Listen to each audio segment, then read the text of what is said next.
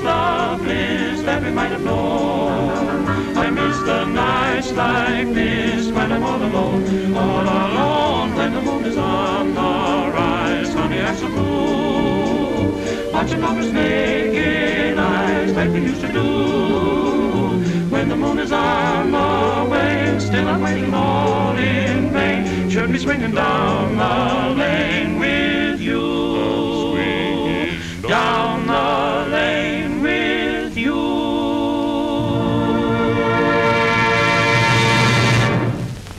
Everywhere today, roads are being improved and modernized. New roads built, old roads rebuilt, concrete roads, macadam roads, and good gravel roads. But we still have plenty of just plain roads. And even the smoothest looking roads are often deceiving. Such roads show on examination long waves which can't be seen from the driver's seat. When motorists drive slowly over such roads in yesterday's cars, they get a smooth, easy ride. But as soon as they speed up, the camera shows you that cars are bounced around with a great deal of discomfort to the passenger. That's because there are two sides to this problem of riding ease. First, the size of the waves in the road, and second, how close they come together. When you drive 60 miles an hour, you're going a mile a minute. And if there are 80 long waves in a mile, you're jolted around 80 times a minute. Too fast for comfort. But with modern spring suspensions, motorists travel over such roads in comfort at any speed. For many years, engineers worked on this problem of easy riding from every angle. Springs were studied. They were made short, then long, narrow, then wide, with blunt ends and tapered ends, and they were made of various kinds of steel. The first marked improvement in spring ease came long ago when they discovered the great advantage gained when the springs were set parallel to the frame, with the springs in line with the direction of the ride instead of crosswise and contrary to it. Side sway is reduced to a minimum. At first, engineers tried making both front and rear springs equally flexible, but they soon found that the front springs would have to remain much stiffer than those in the rear.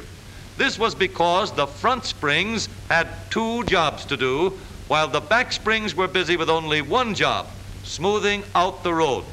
Besides springing the car, the front springs had to be stiff enough to hold the front axle steady for steering. As a result of stiff front springs and soft, flexible rear springs, when a car passed over the waves, the front end of the car moved up and down faster than the rear. This made a very uncomfortable pitching motion in the back seat. Everyone knew that the front seat rode better than the back seat, so engineers tried moving the back seat forward, nearer the front seat position, to improve its riding comfort. But when they compared the angle of the car at the top of the bounce with its position at the bottom of the bounce, they found that the car went up and down as if it were on the end of a long lever fastened at a considerable distance in front of the car. Therefore, though moving the rear seat forward was a step in the right direction, the improvement was so slight that it was thought more could be accomplished in some other way. One special experimental test car had ridden easier than any of the others, but the design had been discarded because of steering trouble and several other difficulties. The engineers examined this test car more closely to see how they might correct the difficulty in steering. They discovered that the engine had been placed too far forward. There was too much weight over the front axle. So they moved the engine back far enough to prevent all interference with steering. With the weight nearer the middle, the car is easier to control and can be steered with less effort. The car is also safer to operate at high speeds. It's easier to turn and easier to keep straight. Another thing, with less weight over the front axle, the front tires and brakes don't get as much wear as they did. More weight on the rear wheels helps the tires grip the road much better, especially on wet or icy roads, and makes the car safer in an emergency. But the engineers found that with the engine moved back, the car lost some of its riding ease. However, they knew that the more weight that is placed on a spring, the slower it will bounce. That was why the test car rode better with the engine forward. The extra weight over the front axle slowed up the front spring. But Chevrolet engineers could not be satisfied with anything less than riding ease plus control and steering ease too. So the problem was to figure out some way of making the front spring as soft as the rear spring without losing the great advantage of proper weight distribution. The front springs should have only one job.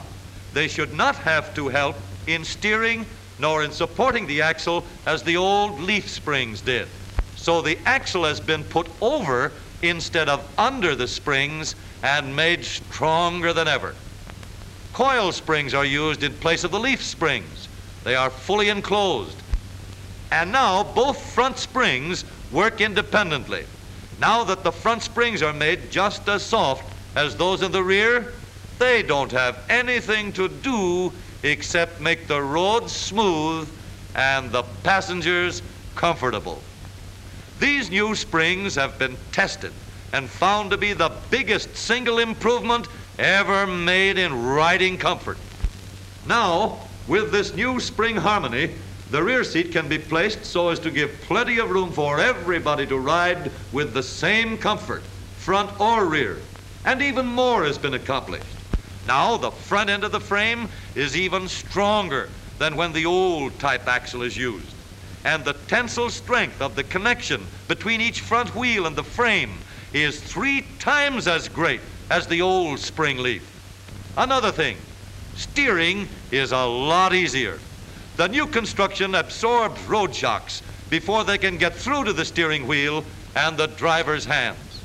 Then too, in case of front tire blowouts, the car is much easier to control because the individual spring takes up the quick drop. This car, traveling 60 miles an hour, has a dynamite cap on the front tire. Watch this now.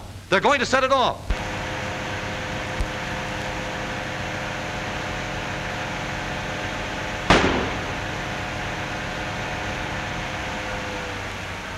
Even under that terrific test, the driver still has full control of the car. How's that for safety? With this spring design, the motor, frame, and body are all better protected from strain and vibration. Instead of being pitched up and down as the car speeds over the road, you ride smoothly without the uncomfortable pitching of the passengers and the jarring and jolting of the car. With less strain, every part of the car lasts longer and operates more smoothly. Of course it costs more to put these new springs on a car, but the advantages they offer in a safer and more comfortable ride makes it more than worthwhile, and the longer life of the car itself offsets their cost many, many times, making a great saving to the owner. With this advanced spring harmony between front springs and rear springs, every highway and every road invites speedy, safe, and comfortable travel.